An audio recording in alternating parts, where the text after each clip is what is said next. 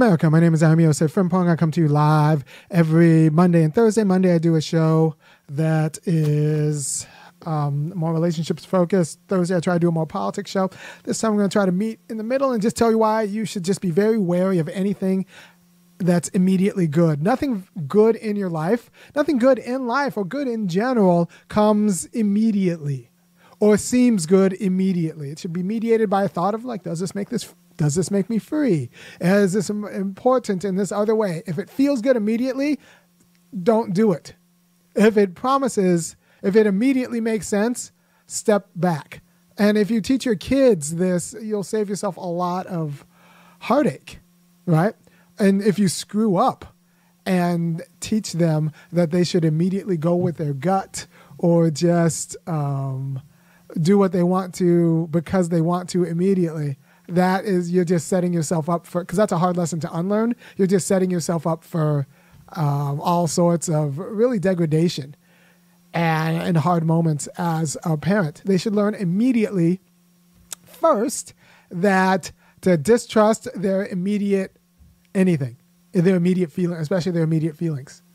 They should look back. They should ask yourself, is this good? They should mediate their initial wants by a understanding of what's good. Right? And it's not just because you immediately want it doesn't mean it's bad. It's your immediate wants are irrelevant.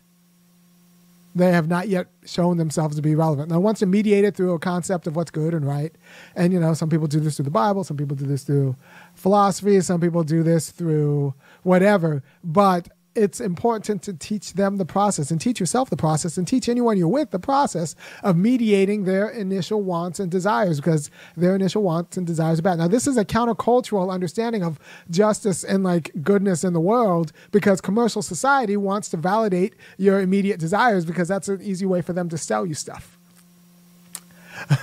So commercial society is telling you that your immediate whatever is validated because it's your immediate choice. And I'm saying that no, your immediate choice is invalid until whatever you're choosing among has been itself mediated by your understanding of, freedom or goodness or anything else, right? So whether you immediately want to pick this poison over that poison doesn't matter, because you haven't thought about whether you should be picking poison at all. Right? Even with my own kids. With my own kids, I never ask them what they immediately want. I sometimes do ask them, of these things you should do for this reason, which one do you want to do? So it's already been mediated by the things they should do. Right? And the reason why they should do these things. Of these vegetables, which ones do you want? It's never just what do you want, like immediately, that any wants that happen to be there. And I hope, the goal is to also train them to have a habit of mediating their wants by what's good, right? Now, like I said, this is countercultural, and a lot of influences in your life or in their lives are going to tell them that they should immediately enjoy whatever they're going to do. And I was just actually talking to my kids today when we had soccer practice. I actually said that, no, you act right first. The motivation comes later. The action comes first. Motivation comes later. If you just do what you're motivated to do and expect that to lead to right action, you'll end up doing the wrong thing. Act right first. Be motivated to act right later. If you do this the thing is, the other way is more popular because it's a lazier variety. It's a lazier variety of parenting when you could just say that, well, they choose to, sit around and play video games. No, like that, they even have that as an option is a failure in your parenting. Like, you don't understand. You have to mediate all of their options until you teach them to mediate all of their options. And then they can choose among the options that have been already mediated. If you just have them choose between what happens to be lying around, commercial society puts a lot of things out there that are lying around for them to choose from. And if you call that freedom, it's a form of picking poison. not choosing themselves, not freedom and truth, which means that the object itself has been mediated through a conception of freedom, not just the subject who's choosing among objects. So people have to choose, and then people have to choose between options which have themselves been mediated. If the options are just there immediately, that's someone else determining your nature. That's whoever made the product that you're choosing from determines what you end up like being and choosing. Because they determine all the options you choose. They haven't been mediated by your understanding of what makes you free. Right?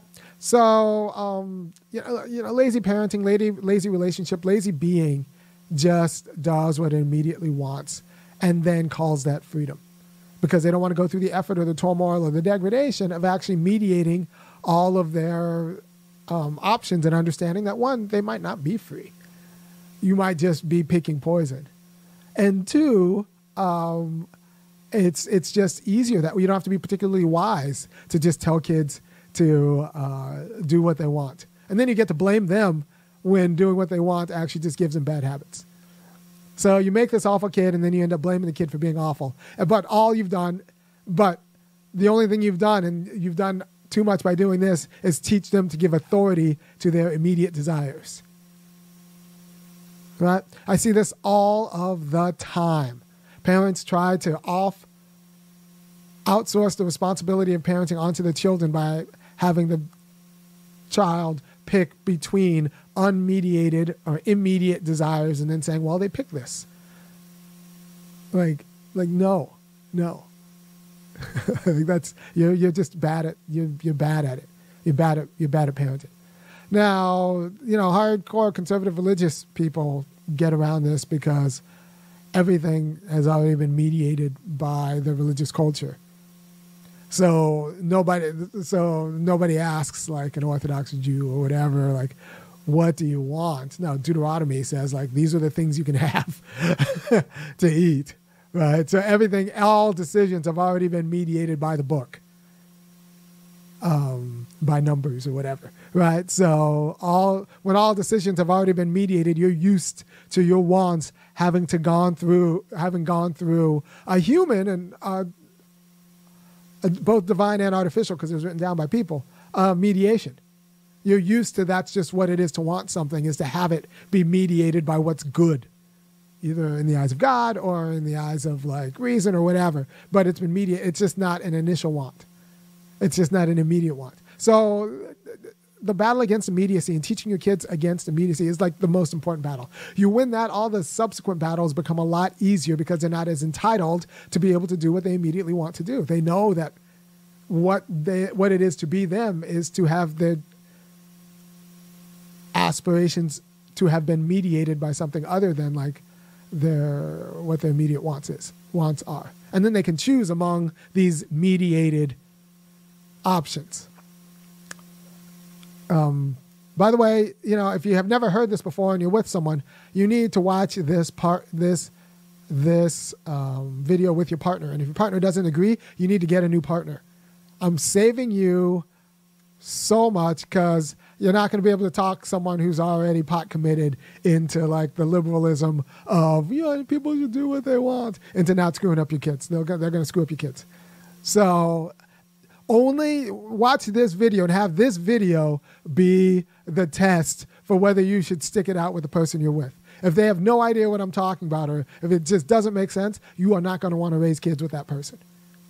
Because the kids they'll make screwed up kids and then blame the kids for screwing up. But what they've done is addicted the kid to immediacy, and then are going to blame the kid for being addicted to immediacy, right? You're going to want someone who from the beginning understands that the way to bring kids into the world is to have them understand that their wants are only relevant after they've been mediated through a conception of what's good and what's right. Anybody who gives any person, and then once they're addicted to the alternative, you're dealing with a crack baby. You're always working at a deficit. You're already dealing with someone who's addicted to the wrong stuff, and you're going to always be paying dividends. So I'm just telling you now, By the way, if you appreciate what I'm doing, and I think you should, especially if you've never heard anything like this before, you should go to www.funkyacademic.com and kick in $5, $15, or $5, $15, or $50 a month. Now, someone mentioned the marshmallow test. So that's tricky because that test, they say people from poorer classes fail it. Now, well, people from poorer classes live in more unstable environments. So that marshmallow is not always there. They're filled with lies. Everyone's lying to them about everything in their life all the time. Like the society is unstable. And when there's an unstable society, you get what you can when it's in front of your face because it's not stable enough to actually be there if you turn your attention away. Right? So there's stability constraints to something like the marshmallow test that need to be taken seriously. A good example is I went to college. One of my friends had a bunch of kids in their family. And when they had a bunch of kids in their family, everyone would get to sit down for a family meal, and the person always filled up their plate. All the kids filled up the plate as the food went around. Like, they filled it up. Because the idea is that when the dish goes around, it's not going to go around twice. It's not like bid whist or why people don't pay for the hearts or spades, where the suit goes around. You can expect the suit to go around twice. No, the dish only went around once. So if you missed it, if you didn't fill out your plate, then you just weren't going to eat that dish, right? So that's not a failure of discipline. That's just understanding the constraints of your situation to know that you can't just wait for the dish to come around twice. So that explains the marshmallow test with a little bit more, I think, perspicacity. That people from unstable environments can't trust that people from unstable environments can't trust that long-range plans will actually sustain, and manifestly don't. So they're actually just being good empiricists and thinking that the long-range plan is not going to work out the way it is pitched to them, and that they should just get what they can immediately. Right. So there's that.